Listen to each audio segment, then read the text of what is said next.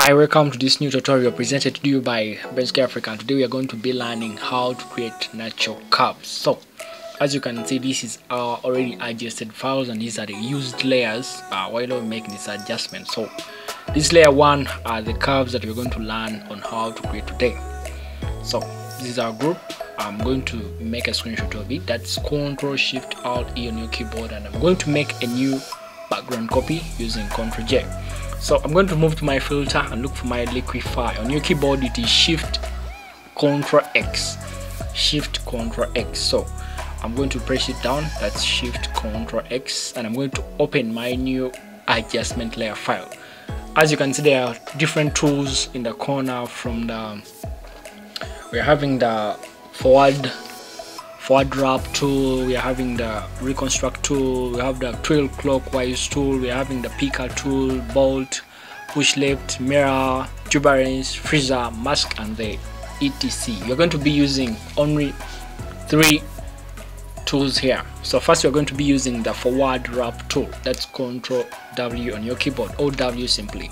So what basically this does, it helps me create those fine edges, like I'm creating curves, I'm remolding the body outline. So here I'm doing it, I'm using the forward wrap tool. So as you can see, its role is to adjust, and you're basically adjusting the called what, the curves. Definitely I'm trying to push here, pull that out, and then I'm on the bolt tool. The bolt tool, what basically does, it pulls out the curves from the inside body and then bring them top to be observable.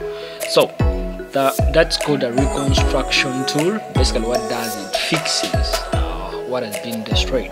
So as you can see, this is our before and after. So I'm gonna press my OK on my keyboard as my files are being rendered, creating one adjustment from what we have been liquefying. So as it's loading, what you can definitely see is our after. So this is the after from what we have just adjusted. So I'm moving this, sorry, my PC is kind of slow, it's running many programs. So before after, what I'm gonna do is I'm gonna get my tool, and then I'm gonna cut this out, take that out, and then fix this. What I'm basically doing is I'm trying to fill by taking out the unwanted surfaces from the background, because this is a beach, so I need to have those white sands looking beautiful. So I'm gonna move to my selective panel, and then I'm gonna select my selective color, and then I'm going to go for the whites and then adjust that. So basically this is what we are having, and this is our layer. So I'm gonna group it, that's Ctrl J. So before after, so we are having definitely beautiful natural curves here. So thank you for watching. Keep more by subscribing.